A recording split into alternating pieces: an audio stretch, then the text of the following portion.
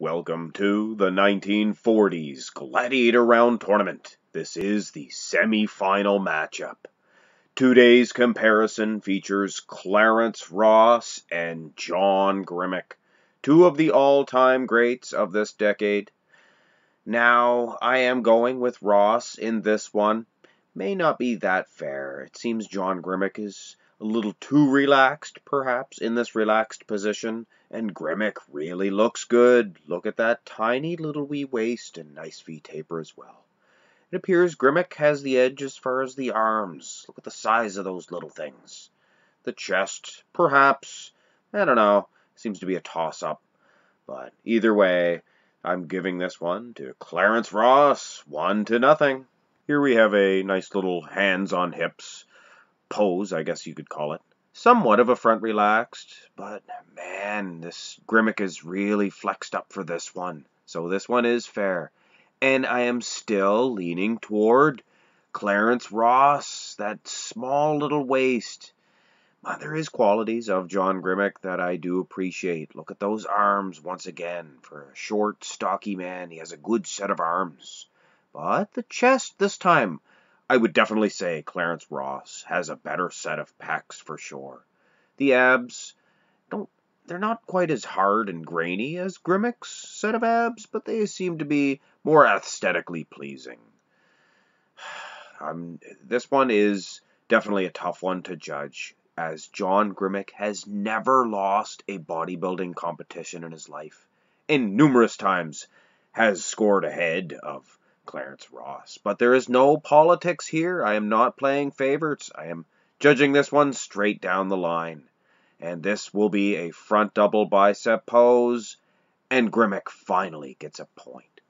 So it is 2-1 still for Clarence Ross, but Grimek could come back from the deficit. The arms. The arms play a much bigger part in the front double bicep, of course. And he does have a bigger, better set of guns. And he is tilted thusly, creating a little bit better of a V taper as well. So John Grimek fetches a point for himself. Here in the front lat spread, and once again, I am going with Ross. It seems perhaps politics always edged out a victory for John Grimek, at least so far. This competition is far from over. Both men in tremendous condition for the 1940s. I mean, come on. The chest development definitely, I would say, goes to Ross. He has a better set of pecs. John Grimek has a really stocky type physique. Not quite as aesthetic, in my opinion, as Clarence Ross. 3-1 for Clarence. And wow, what a dominant victory for Mr. Ross here in the side chest pose. Now I expect some controversy from a lot of John Grimek fans, but I expect no controversy whatsoever, at least in this pose. Look at those big set of, well, tits.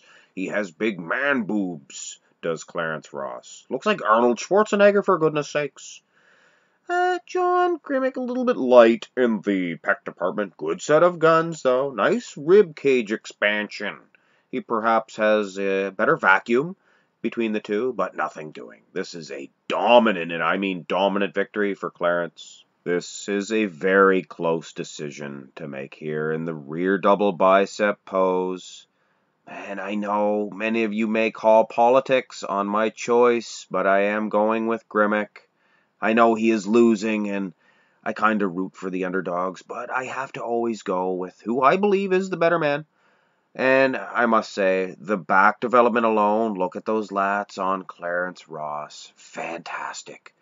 Grimek may have the edge in the trap department. It looks pretty close. The lower lat meet, I believe.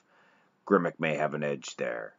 But he is tilted thusly and looks a little bit more aesthetically pleasing, perhaps. Better set of delts, I believe, and a better set of guns, of course. But the reason why I am going with Grimek, look at the legs. It's a dominant victory in that aspect. Look at even the calves. Wow, does Grimek have a good set of calves. Close one here because of that back development, those lats of Clarence, not to be ignored at all. But I am leaning toward John Grimek slightly here in this pose. Grimek picks up another well-needed point here in the ab and thigh shot. Wow, is he dominant in the ab department. Now, the thighs, at least in this picture, I believe Ross has a better set of wheels. In other shots, and yes, it appeared Grimek had the edge in the wheels. But of course, the tilt of the camera plays a great part in that. And if it was a perfect world, we could have these two on stage with the same photographer and both in their prime. That would be awesome. But we have to go with what we have. And in this shot, at least, John Grimek does fetch himself, like I said, a well-needed point. And it looks like we have made it to the most muscular comparison. And what a comparison this entire match has been. These are two of the greats, and there is definitely a reason for that. What a tough decision to make here. Better arms on Grimek, better set of pecs on Ross. Wow, it appears Ross has a better set of wheels once again. I have to say, the tilt of the display is probably the reason for that, but man, what a close call. This is the most muscular after all, so let's have another one, and boom. I guess Grimek is going with the crab position, and Ross is dealing out a nice hand clasped variety. And look at those pecs on Ross once again. If I was leaning toward Ross in the first one, I am definitely leaning toward Grimek here. Look at those traps and those arms. Really milking every inch of those biceps. A tight one in the most muscular, but the combined efforts of both of these poses, I'm going to give Grimek a slight point. And that makes for a tie game. And this is the last comparison. I dug this one up, and it was a very difficult decision to make. And as you can see, I mean, come on, which way do you go? The structure of John Grimek appears to be a little bit better in this one. Look at those thick, powerful legs. And those arms as well. But when I look at the waistline and the abs of Clarence combined with those big pecs, and not a bad set of arms either. What a tough decision to make. I think based on those pecs and those abs, I might lean slightly towards Ross in this one, but I hate to give him the entire matchup based on this one. So I'm going to have to lean back to the middle of this matchup, and this pose right here. This was the most dominant victory in this entire competition. Nobody could argue that Clarence Ross does not win this one. And I know I'm making excuses because I hate to hand John Grimek a loss because of politics and this and that. He's never lost. But I have to go with my gut.